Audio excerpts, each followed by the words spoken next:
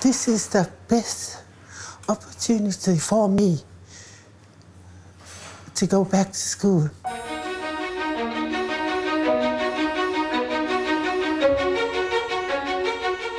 We called the program Be Brave, so we're encouraging people to speak up and to offer their ideas and to be more confident. For some people, this is the first real training or comprehension of some of the stuff they did at school. She gave us the skills we needed, like just basics. On the line, we have to work out an average percentage of the height of a biscuit. Understand what they're counting, to just give people some skills to, just be better in life. I learned heaps from these schools. The email, I know how to use computer now. The main things were communication and understanding, listening and speaking up. I didn't really get a chance to get a good education, but doing this type of stuff, sort of pushes you into the next level. And then also supporting people through mentoring, so I made sure there was people within my senior leadership team actually some one-on-one mentoring with the people that were going through the course as well, which was great. I had a crap childhood as well, and it just, he's built himself up from where he's come from, and that's what I aspire to do as well. I have watched people who have gone on to the cadet program and complete qualifications, and I've watched people grow in confidence. Since I've been here, I've managed to get my OSH Level 3 certificate, Food and Beverage Level 1, 2 and 3. I've also done a Biscuit and Cracker Manufacturing Association course. Taking them home, it's like I've got something to show my kids, and my partner's like, look what I've done.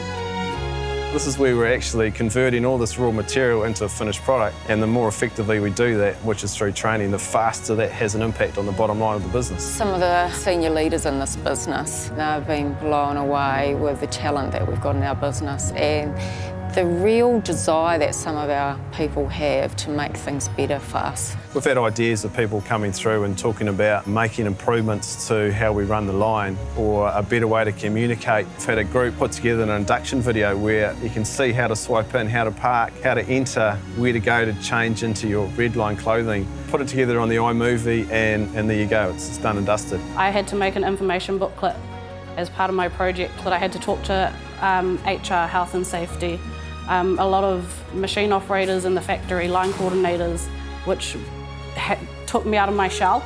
They're just like us. I've seen their projects implemented, and for them it's a big buzz. Or it might be something simple like, hey, now I can use a computer and I don't have to get my son to do that for me anymore. As soon as they find out I'm doing this course, oh, good on you, Mom. This is time for you to shine, Mom.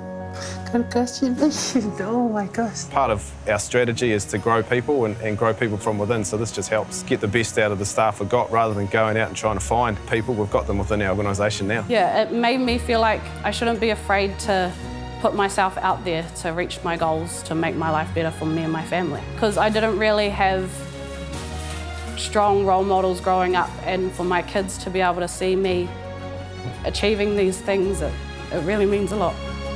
This course is like a gold medal for me, honestly. Did everything in. Parenting, co-workers, probably a good person as well, Make you a better person.